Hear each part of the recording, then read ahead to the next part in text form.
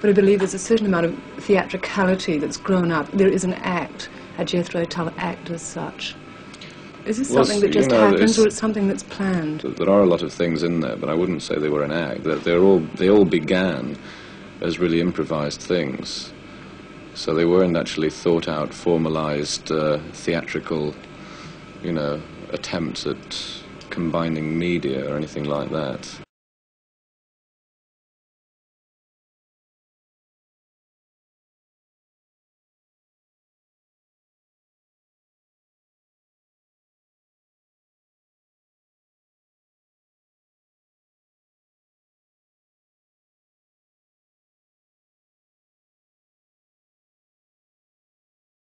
In the case of Thick as a Brick, it just started off from a one line, which just made itself into I just kept writing until I had a lot of music, and that was an album. Except that at one point, I scrapped half of it and rewrote it again in a couple of days, because I just really wasn't too happy with the second, or the last 18 minutes worth of the thing. I wasn't really happy with, so I rewrote it. In the concept, or concepts expressed in the music or in the lyrics, is that it's everyone's right, and the necessity, I think, should be apparent for everyone to decide, to make their own judgment on things in their own way, regardless of age or experience or even intelligence. We have at one end of the scale of intellectual society, we have people who are necessarily making judgments on people at the other end of the scale, who may be, as the word suggests, thick as a brick.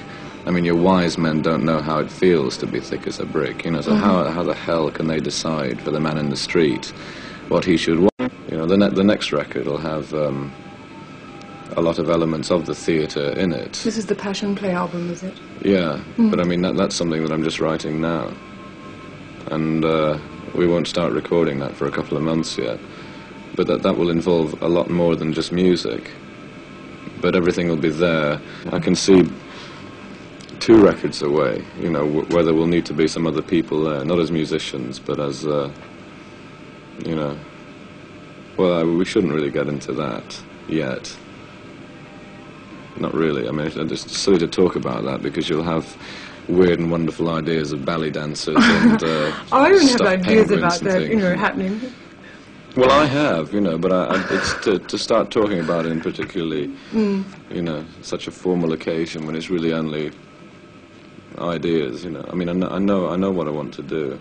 Ian, when you're writing your music, seeing you feature principally in your flute playing, do you write it around your own flute playing, or do you write it for the group as a whole? Not really. I don't write very much in terms of the flute at all.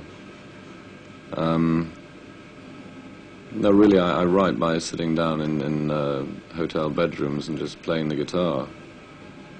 But quite often, in the last year or so, I've been writing without an instrument at all, just in here. And not necessarily just lyrics, but music, because I find that the memory can serve as well as an instrument, once you know.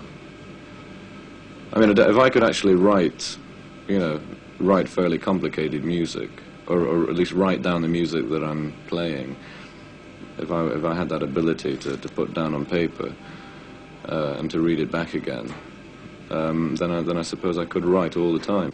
Ian, how does one of your sensitivities and sensibilities cope with the energy output you put into performance every time Jethro Tull perform?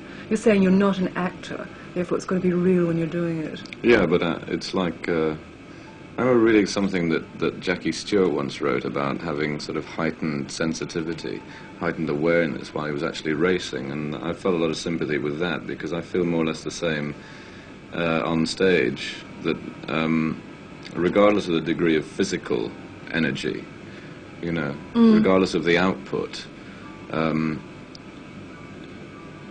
it doesn't, far from hampering your ability to concentrate or become involved with something, it very often seems to increase, perhaps not, it increases the awareness anyway, the sensitivity towards actually what you're doing at the time you're doing it. And also in terms of colour and taste and smell and so on. I know sometimes when I dive to the piano for a drink of water in between verses or something, and if that water's a little bit off, I mean, I've taken a drink of water and just had to spit the whole lot out, straight away, because it tasted so bad.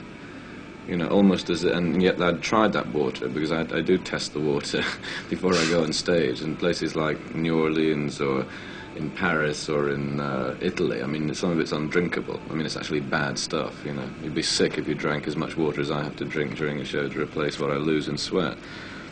So I do test the water, and having tested it and found it okay to drink, in small quantities when you're naturally calmed and metabolism is obviously running at a slower rate. Having gone on stage and speeded up and become that much more sensitive to things, it just tastes foul. So foul that you just involuntarily just spew a lot out, Can't possibly take it. The same thing applies to having someone touch me. If at the point of coming off stage, if some bouncer or a security guard unnecessarily tries to assist me from the stage, or, protect me from what he thinks are sort of raging fans or something, I mean, it's all rubbish, because nobody ever really comes near you.